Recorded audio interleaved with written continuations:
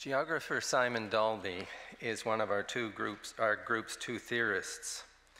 His scholarship on the human security implications of climate change is internationally admired, so much so that an attendee at one of his seminars characterized him as a rock star in the field.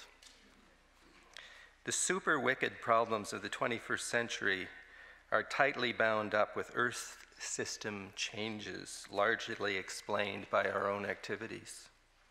Human security hinges on how willing we are to acknowledge and prepare for this new and unsettled geological era. This is the work that Simon leads us in.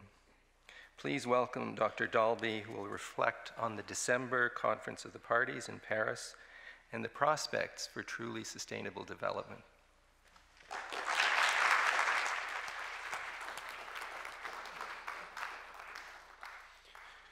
Thanks for that introduction, and it's always nice when people applaud before you actually say anything, because you know you get a bit of a positive response without having to actually do anything.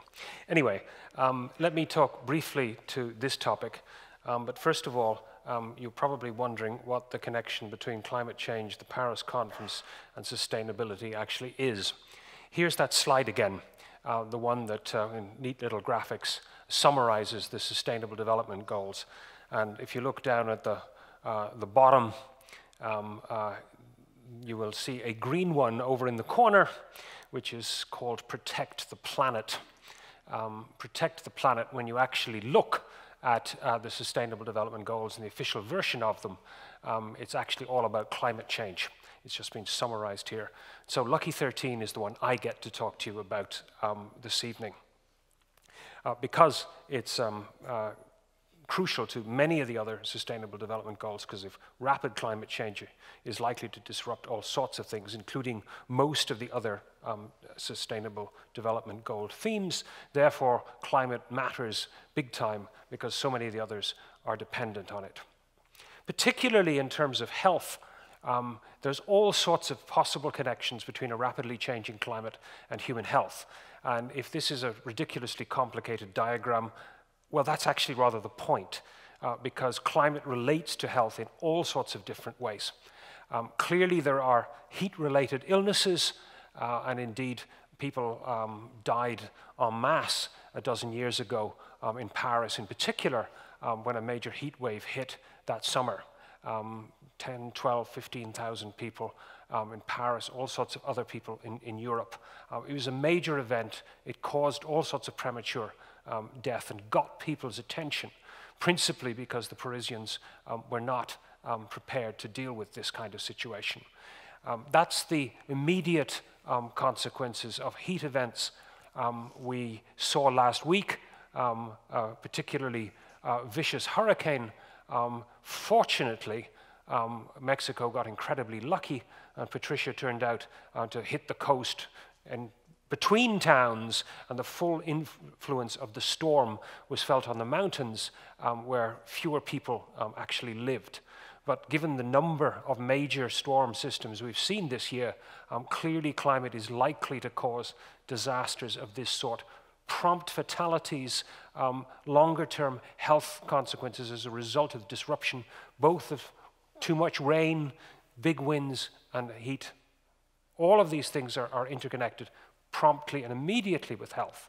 But if you actually look at some of the long-term, slow-acting health consequences, various diseases with all sorts of long, complicated names that you know far better than I do in there, but also respiratory allergies, asthma, all sorts of things that may result as climate systems change the context within which routine human activities take place. Likely, we will see the shifting patterns of vectors for infectious diseases too as the climate moves. And again, we have to anticipate these kinds of things. All of which means that if we can find ways to slow down climate change, it'll be easier to adapt and change and deal with the health consequences. And indeed, slowing down climate change, of course, is one of the crucial things that is on everybody's minds in the big conference coming starting at the end of next month, running through the first couple of weeks of December, the so-called Conference of the Parties to the United Nations Framework Convention on Climate Change.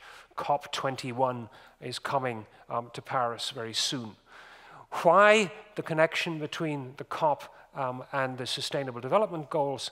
Well, if you actually look at the official United Nations document on the Sustainable Development Goals, not just the graphic that you've already seen a couple of times now, but it explicitly has an asterisk on it saying that, of course, climate change will be dealt with by the United Nations Framework Convention on Climate Change. So if you're interested in sustainable development and climate, see Paris is basically what the connection explicitly is.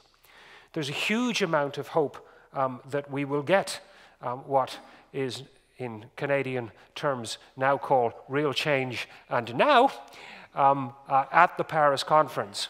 And indeed, it will be a change to have a Prime Minister from Canada at one of these conferences is actually trying to play some kind of a constructive and helpful role, unlike the last 9, where Canada has basically been part of the problem in terms of dealing with climate change, rather than an active participant in searches for solution.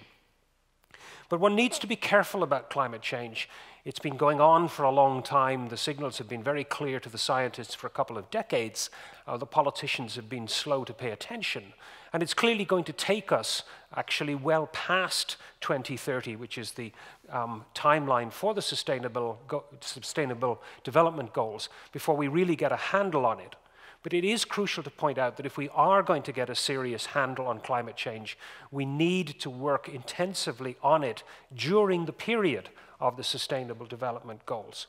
Because it's not going to be just real change now, it's going to be a much longer-term process whereby we go through a series of stages of dealing with getting some constraint on emissions of carbon dioxide in particular, but the other greenhouse gases too. And then as we move through the period of the Sustainable Development Goals out to 2030 there, moving through a series of subsequent discussions. In each case, the symbol in the graph there of the little ratchet is we have to ratchet up our efforts to deal with climate change emissions and then ratchet down the amount of greenhouse gases we are actually emitting.